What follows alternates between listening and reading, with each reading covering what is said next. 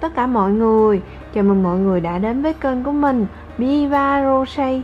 Thì hôm nay mình sẽ hướng dẫn các bạn móc một chiếc khăn tròn với họa tiết chữ X đôi như thế này. Ok, bây giờ chúng ta sẽ bắt đầu luôn nha. Ok, thì trước khi mà bắt đầu móc mình sẽ nói về các bước để móc một chiếc khăn tròn với họa tiết chữ X đôi như thế này để các bạn sẽ dễ hình dung hơn trong quá trình móc.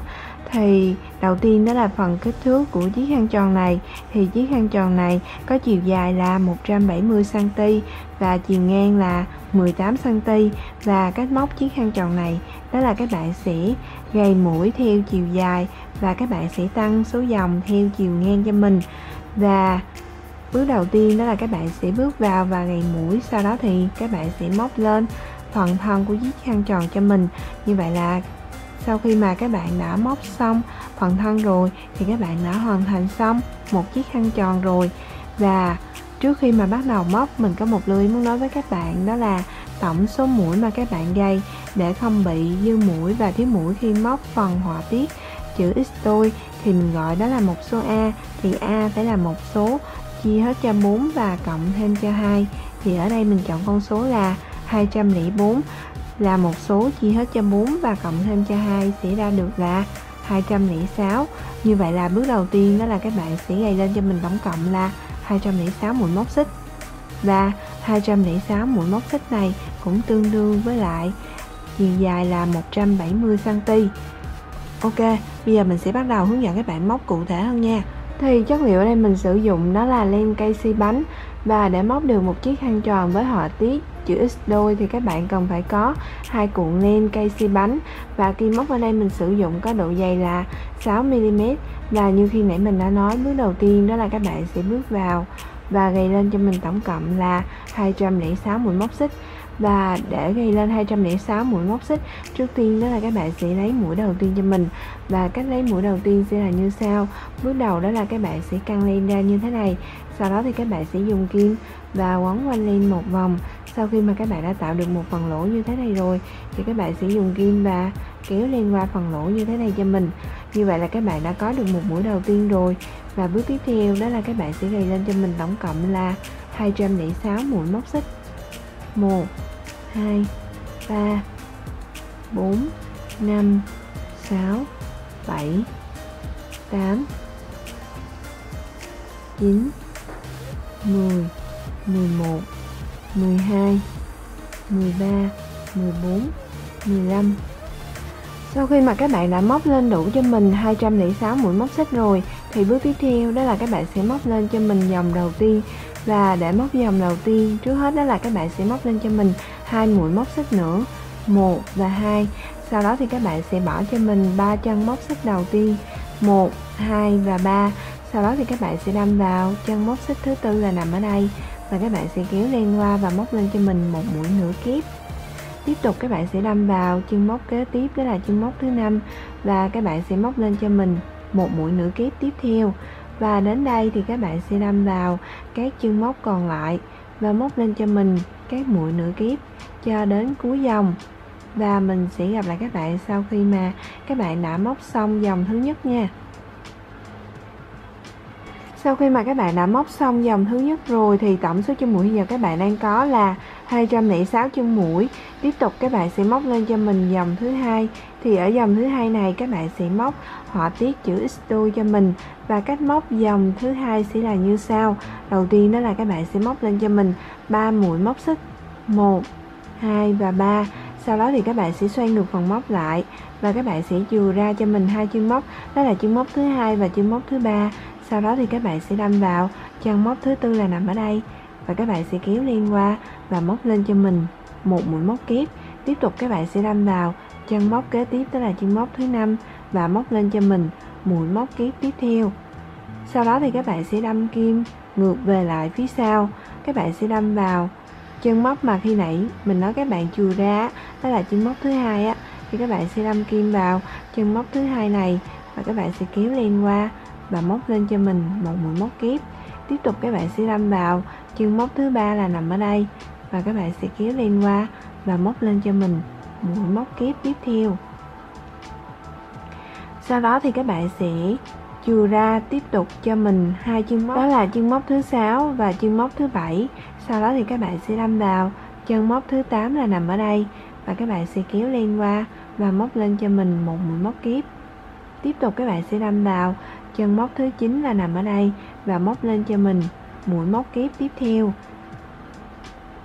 Tiếp tục các bạn sẽ đâm kim ngược về lại phía sau, các bạn sẽ đâm vào 2 chân móc mà khi nãy mình nói các bạn chừa ra, đó là chân móc thứ 6 và chân móc thứ 7 á, thì các bạn sẽ đâm vào chân móc thứ 6 và móc lên cho mình một mũi móc kép. Tiếp tục các bạn sẽ đâm vào chân móc thứ 7 và móc lên cho mình mũi móc kép tiếp theo.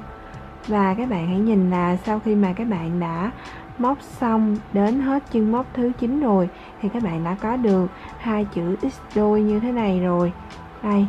Và với các chân móc còn lại thì các bạn cũng sẽ lặp lại các bước tương tự như nãy giờ mình đã hướng dẫn.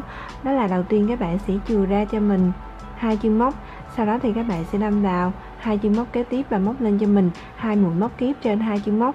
Sau đó thì các bạn sẽ đâm kim ngược về lại phía sau, các bạn sẽ đâm vào 2 chân móc mà các bạn đã chừa và móc lên cho mình 2 mũi móc kép. Như vậy là các bạn đã có được một mũi chữ x đôi rồi. Và các bạn sẽ móc cho đến khi nào dòng thứ 2 còn lại một chân móc cuối cùng, và mình sẽ tiếp tục hướng dẫn các bạn nha.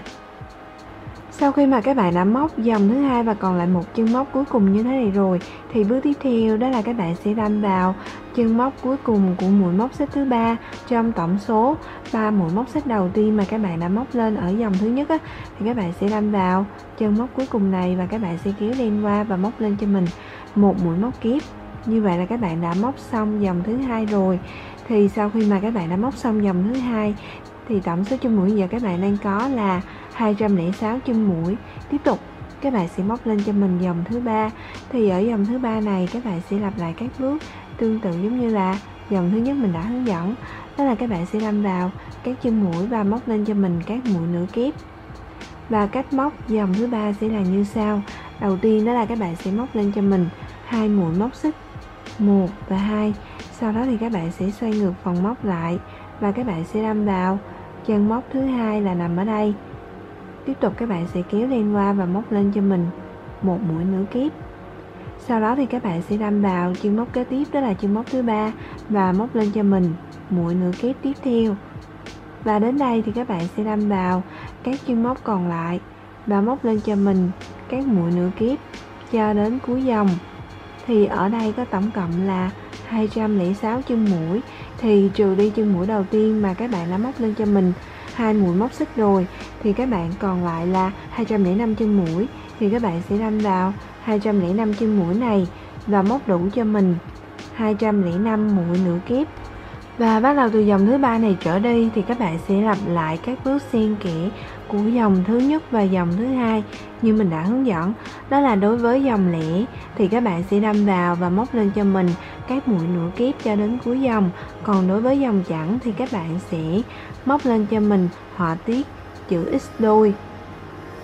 Và các bạn cứ lặp lại các bước xen kẽ như vậy cho đến hết dòng thứ 13. Và cứ mỗi một dòng như vậy, tổng số chân mũi của các bạn móc luôn được giữ nguyên là 206 chân mũi. Và mình sẽ gặp lại các bạn sau khi mà các bạn đã móc đến hết dòng thứ 13 nha.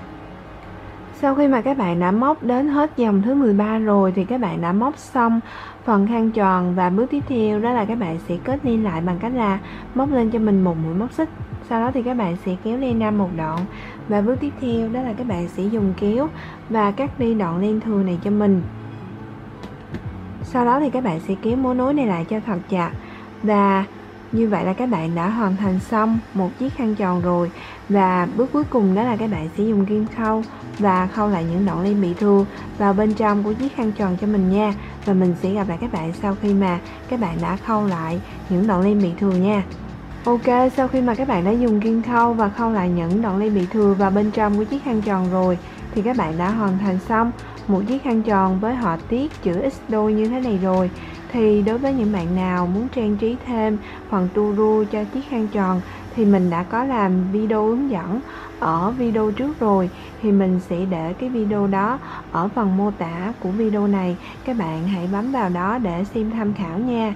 Còn đối với mình thì mình thấy chiếc khăn tròn như thế này là ổn rồi, vì vậy mà mình sẽ không gắn thêm tua ru nữa. Và chúc các bạn sẽ thành công với lại sản phẩm của các bạn làm ra nha. Và nếu có thắc mắc gì thì các bạn hãy để lại comment ở phía bên dưới, mình sẽ cố gắng trả lời các bạn trong thời gian sớm nhất.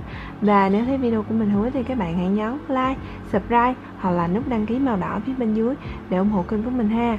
Ok, chào tạm biệt và hẹn gặp lại các bạn ở video sau. Bye bye, see you.